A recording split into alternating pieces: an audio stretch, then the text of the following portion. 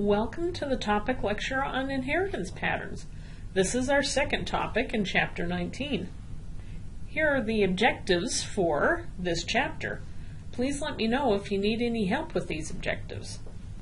In this lecture, we are going to discuss Mendel's experiments, his findings, and their basis within the cell.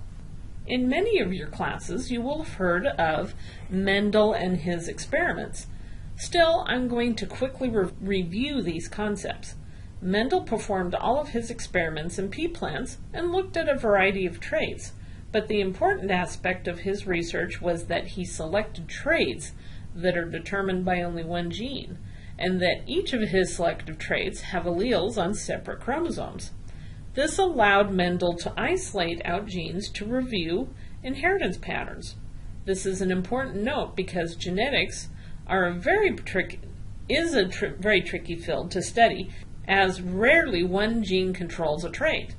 By isolating these traits, Mendel was able to work out several basic laws of inheritance long before we even understood what was being passed along from parent to offspring to make these traits. As Mendel performed his experiments, he worked out a lot of key concepts associated with genetic inheritance.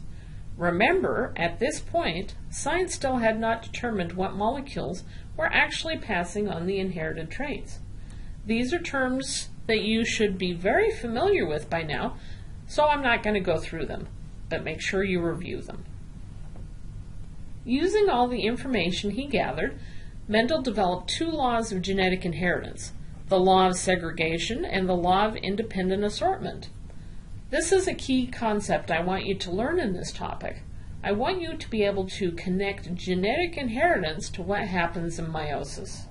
Okay, so let's look at how Mendel's laws actually apply to chromosome movement. The first law is the law of segregation. As you can see in our parent cell, there are 4 chromosomes and they are in 2 pairs. In the law of segregation, you can see how each gamete ends up with either a green or yellow chromosome and either a plain or starred purple chromosome. This is exactly what the law of segregation states, that the maternal and paternal chromosomes are going to separate so that each gamete receives only one copy of the trait. The law of independent assortment applies to the group of chromosomes that ends up in the gamete. This law states that just because you have a green chromosome does not mean that you will end up with a starred chromosome. Thus, each chromosome will sort independently of all the other chromosomes. This gives rise to the chance for a gamete to contain only maternal genetics, or a gamete that is a complete mix of the two and every variation in between. Pretty impressive for a monk who didn't even know about DNA, right?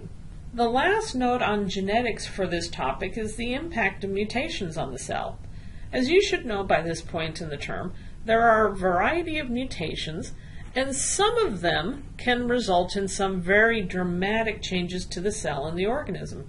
As you can see from the slide here, we have a wild-type protein. This is a protein that is what the protein should be in the majority of the population, or the unmutated form.